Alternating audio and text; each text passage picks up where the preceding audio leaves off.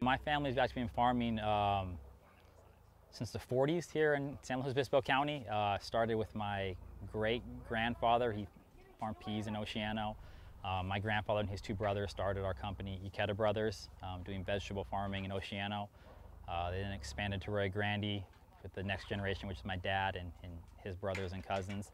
And then now I guess I'm the fourth generation vegetable farmer here in San Luis County. Not many new farmers get into the business. Instead, just like Ikeda, they are following in their family's footsteps.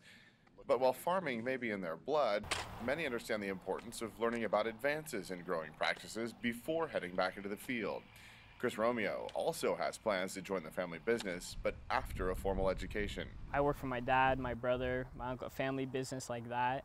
So it's always been growing up, working for the family business, starting from the bottom, always, and kind of learning from there, just learning as I'm working kind of thing, kind of being pushed into things before you know the theory behind it. As to the future of the business, young people say they are cautiously optimistic. I'm excited about the future of ag.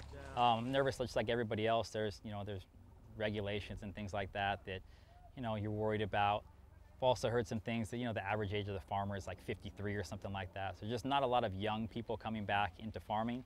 So that makes me a little nervous, but I'm happy to be back in it. Both Romeo and Ikeda think the bigger problem is attracting new people into the field of agriculture. I'm pleased with the set here. This week we're featuring 3 different sizes of a fairly rare fruit.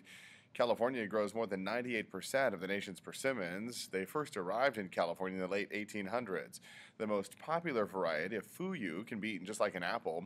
One-layer carton of 15s are selling for $13 to $16 on moderate trading. That's down about $3 from a week ago. The same size carton of 18s are also selling for $13 to $16. That's down about $2 from last week. But movement is expected to increase during the coming weeks.